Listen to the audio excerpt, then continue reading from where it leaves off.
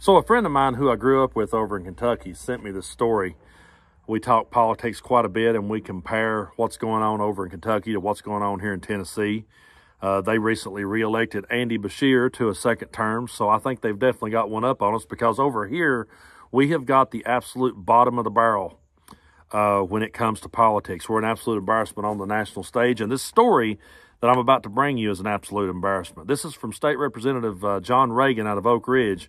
He is arguing that we should cut federal funding to feed school children from low-income families, and that money should not be accepted unless it can be proven that it is improving their test scores. He said this, and I quote, "The question that is in the top of my mind," that's the main question in the top of his mind here, "the question that is in the top of my mind is how we get this money that's supposedly aimed at the most needy and lowest performing students.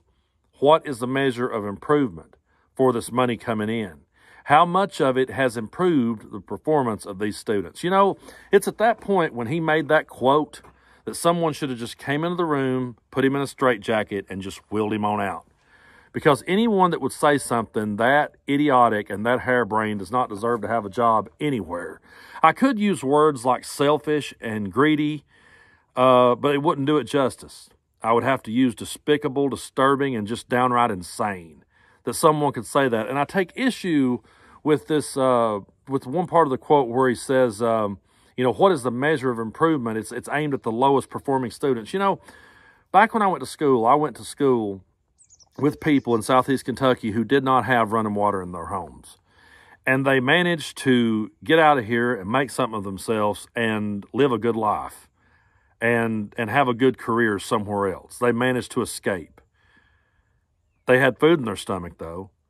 I'm not a nutritionist, okay? I'm not a doctor. I'm not an expert. But I just know that all of us performs better when we have food in our stomach. But Tennessee is looking to be the first state that is going to reject $1.8 billion in federal education funding because in the mind of John Ragan, this is wasteful. It's wasteful that we're feeding our children. And I have so many people say to me, man, why are you always giving Republicans such a hard time?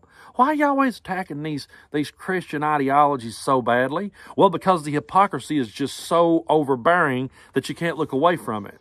This is the party that preaches pro-life to us every day. We have to hear about how they're pro-life, they believe in the sanctity of life. But when a child gets here and needs to be fed in school, well, hold on a minute. The main question in my mind now, hold on a second. Are we wasting this money giving it to feed these kids?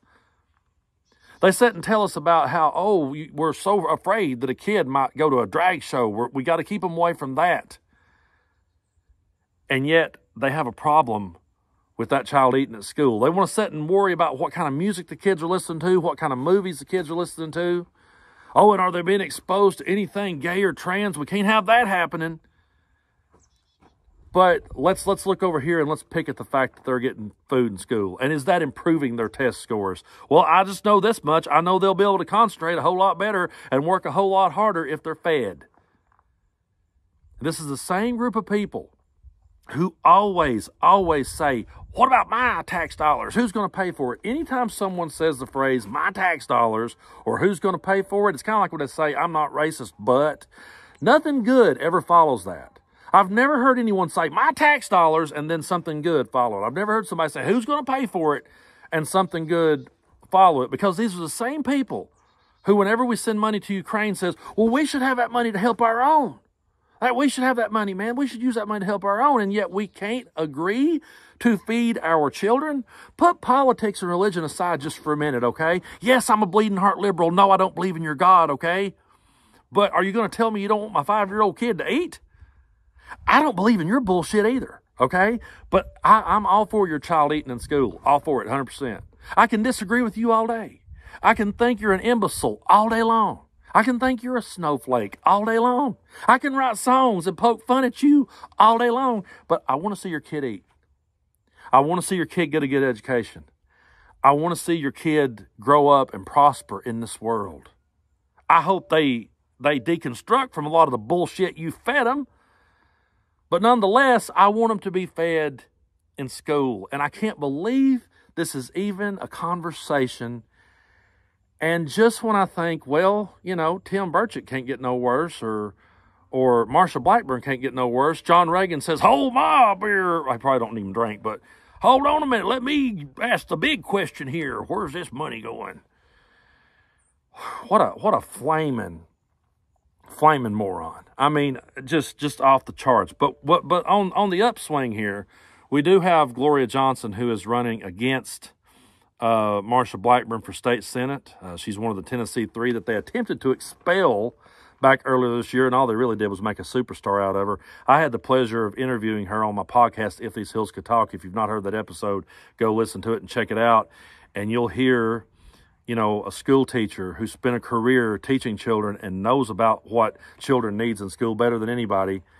And I read that she was every bit as appalled as I am at the lunacy of, well, do children perform better when they're fed? Yeah, that's a real story. Thanks to my good friend Helen, who just got my blood pressure worked up. No, I appreciate the help, and I appreciate when people share stories with me and bring stuff to my attention, because, you know, we do need to continue to raise awareness on things going on, and we need to let people know what it is they're voting for.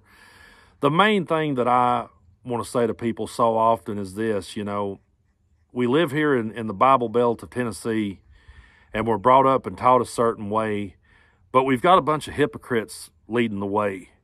And we've got a bunch of people who are using, that's my biggest beef, is they're using the flag, and they're using the Bible, and they're using Christianity, and they're using children as political wedges and stage props to just make themselves richer. Because I don't know why this is such a hard concept to understand. I really don't. I graduated from a poor high school in Southeast Kentucky with like a 2.5 grade point average, okay? And I just know that if you actually give poor people money or working people money, they spend it.